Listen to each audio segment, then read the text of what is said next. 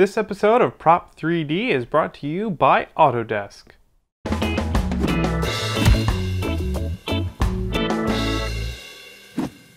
Hello everybody and welcome to the office. This is Batarang here, prop maker and costume maker, and I'm here to bring you our very first episode of a new series called Prop 3D. In this series, we will be showing you a whole bunch of cool tips and tricks on 3D printing things so that you can make really great props and costume pieces. For this first episode, I wanted to pick something a little bit basic, but still really cool. So we will be making a Batarang! Yes, that's right. Batman's favorite bludgeoning device, the old Batarang. When planning out the model for this, I knew I wanted to split it up a little bit. It is too wide to fit in the print bed by itself, so I knew I would at least have to split it in half, which is exactly what I did. I added a little mortise and tenon kind of joint there so that when it gets glued together, it would be a nice strong hold. But I also split it in half this way, so that I wouldn't have to print it upside down and put supports under these large bevels. Using support material is fine, and you gotta do it sometimes, but if I can avoid it, I like to. So first I drew up my Batarang design. This is something I just came up with over breakfast on some scrap paper. And then I fired up 123D Design to model my Batarang. If you're interested in seeing the entire modeling process, there's a link to that video down in the description, but here's the quick and dirty version.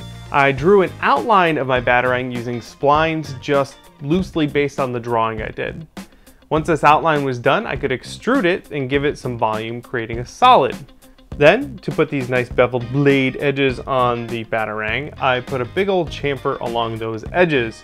And then the rest of all the edges got just a little bit of a chamfer to smooth everything over a bit.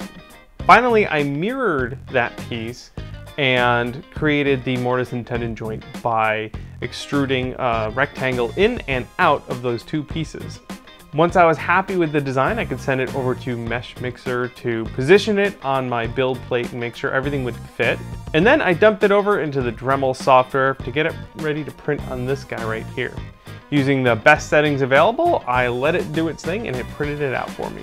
The print looked pretty good, so I peeled it off the build platform and got to work finishing it as a prop. Most importantly, I needed those joints to fit really well, and they needed just a little bit of cleanup work. So I used some tiny files and some sandpaper until they fit just so.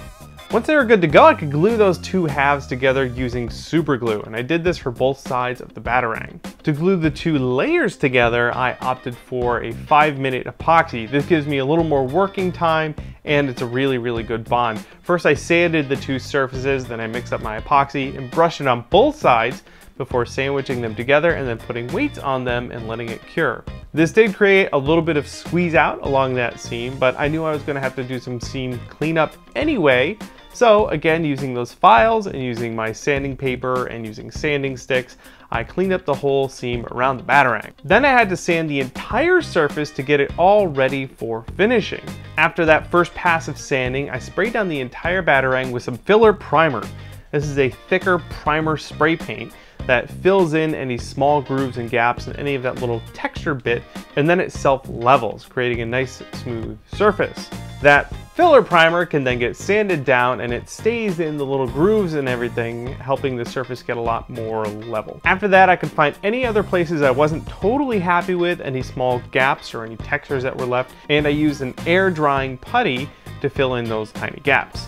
Once that dries, I could sand it down, creating a really nice smooth surface. Then I could hit the whole thing with just a normal rattle can of primer, and this will sort of point out any flaws, any areas that I missed. If I'm happy with it, I can just go straight to paint. If not, I could repeat the sanding and filling process again.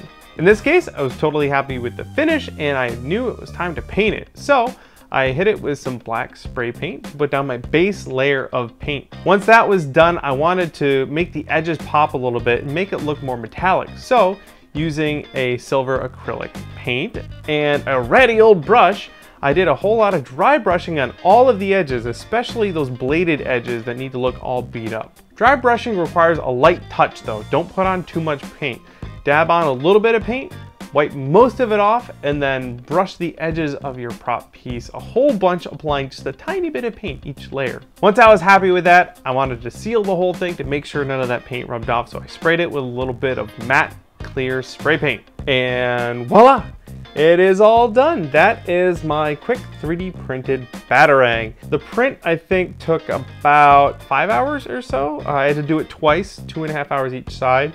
And then the finishing work only took another couple of hours. So this is a pretty quick little weekend project if you want to go out there and fight crime in Gotham City. If you're interested in following along at home, again, we have the modeling video you can go check out, but also in the description I have links to all of the tools and materials that we used. Thanks for checking out Prop 3D, you guys. We're gonna have more of these videos coming over the next few weeks, so make sure you subscribe. But also, if you haven't already, we've got a bunch of other prop and costume making videos that you ought to check out. So go see those, and I will see you on next week's episode of Prop 3D.